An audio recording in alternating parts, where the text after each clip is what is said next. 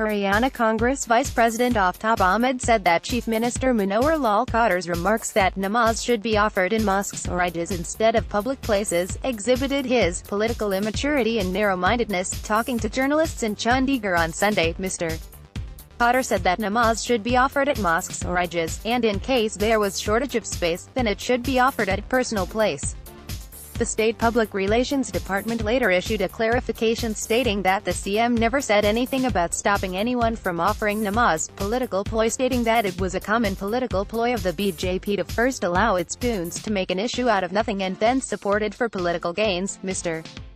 Ahmed said that Gurugram was home to people from different states and religions, and nothing can be more unfortunate than the Haryana government failing to ensure that people prayed as per their faith.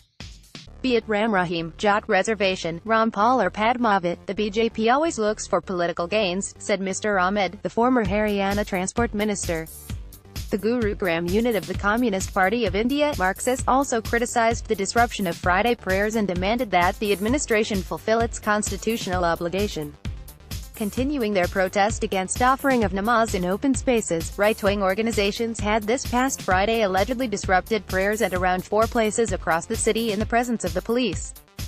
The protests had started after 6 persons were arrested last month for preventing people from offering Friday prayers at a ground in Sector 53, near Wazirabad village.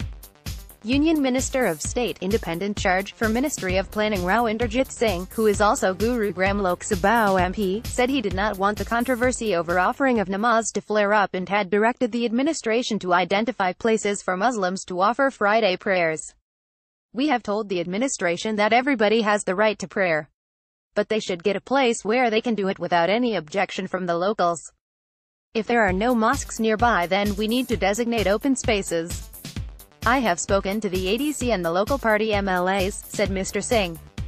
Damage control. Meanwhile, a meeting was convened at DLF Phase 2 under the Not in My Name campaign, to discuss possible interventions that could prevent the situation from becoming worse.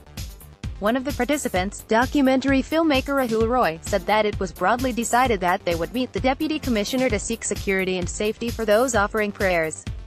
He said that the citizens wanted the administration to come up with solutions so that there were no untoward incidents next Friday, seeking a ban. Holding a meeting under the aegis of Sanyukt Hindu Sangharsh Samiti on Sunday evening, over 50 office bearers of several right-wing outfits reiterated their stand to prevent holding of Friday prayers in open spaces. In view of the statement of the Chief Minister, we have decided to submit a fresh memorandum to the DC on Monday seeking complete ban on offering of prayers in open spaces. We are committed to prevent the illegal practice if the administration fails to do so, said Gurugram's Shiv Sena President Gautam Saini.